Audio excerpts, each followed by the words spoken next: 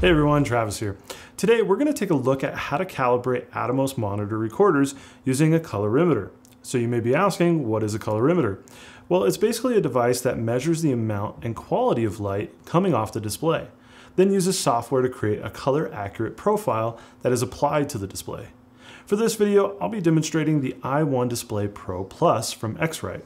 Now before I get into that, let's talk about why you should calibrate your monitor. The most important reason is that you want to be sure that your monitors accurately reflect the brightness and color of the devices you recorded them with.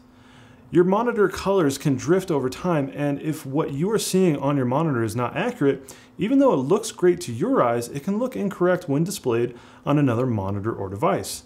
Therefore, you should be calibrating your monitors on a regular basis. Atomos teamed up with X-Rite to enable Atomos owners to calibrate their recorders using the i1 display devices. There are actually a few different models, and the one I'm using is the i1 Display Pro Plus. If you need to calibrate both SDR and HDR displays, this is the one you will need. There's a link in the description below. I should also point out that this device can calibrate non-Atomos monitors as well. In order to calibrate your Atomos recorder, you will need the Atomos USB-C to serial LAN C calibration cable, purchased separately.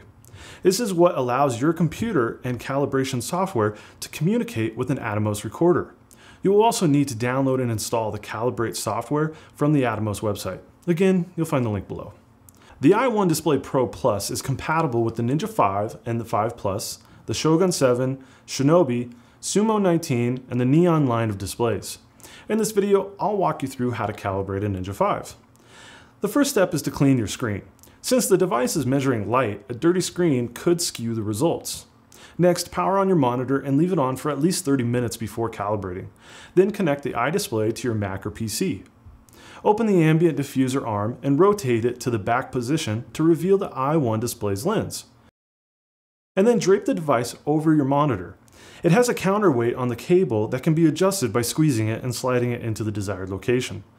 Because the Ninja 5 is so small, you can lay it on its back and set the i1 display directly on the screen.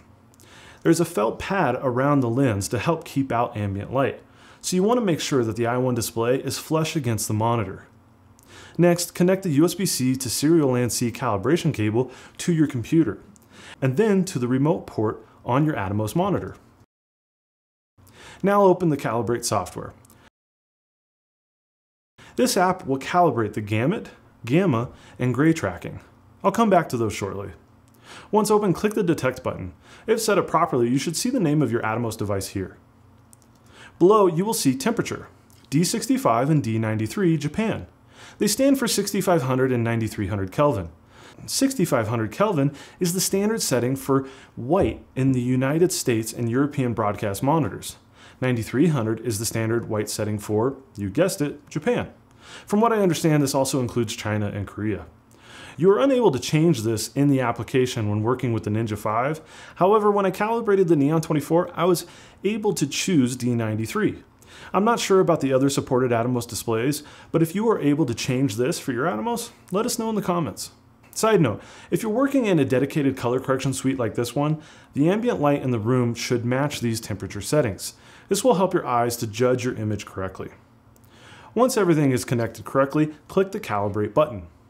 I've heard some people suggest turning off the ambient light so as to not risk causing an inaccurate calibration, and then I've heard others say because of the felt pad around the lens, you shouldn't have to. As long as the device is flush with the screen, I think you're fine either way, but by all means, kill the lights. Over the next few minutes, you will see your Atomos cycle through different colors and brightness. The calibration software is making the Atomos display a range of test images and then compares them with the color profile of the device to see how accurate they are. Once completed, the software installs a calibration LUT to correct the monitor's image. This happens transparently and automatically. We also get some feedback in the graphs above, letting us know where our Atomos falls within different measurements. Here are the resulting graphs for both the Ninja 5 and the Neon 24. First is color gamut. Color gamut could also be called color space. To make it easier to see, here are the graphs before calibration. This large shape of color here represents all the colors that the average human eye can see. Both graphs have a triangle representing the Rec. 709 color space. The Neon has a second triangle for P3. Rec. 709 is the SDR, or Standard Dynamic Range color space, for the majority of displays in use today. P3 is an HDR, or High Dynamic Range color space, that is just a bit smaller than Rec. 2020. The Neon 24 has an SDR and an HDR mode, which explains the two color gamuts. Now, some of you may be thinking, hey, I thought my Ninja 5 was an HDR monitor. Not quite.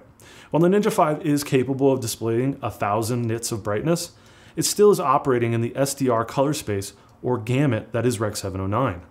The Ninja 5 will record your footage in HDR, but when monitoring HLG or PQ, the Ninja is tone mapping using their built-in Atomos HDR engine to give you the best representation possible.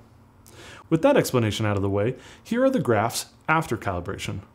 The dotted line shows the color gamut, and the solid white line shows the native color gamut for the device itself.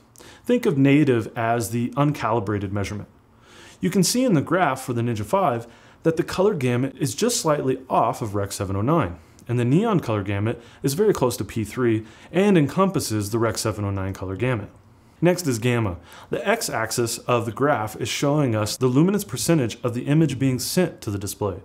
The y-axis is showing us the luminance percentage of the displayed image. As before, the dotted line is where the image should be, and the solid line is what your display is showing.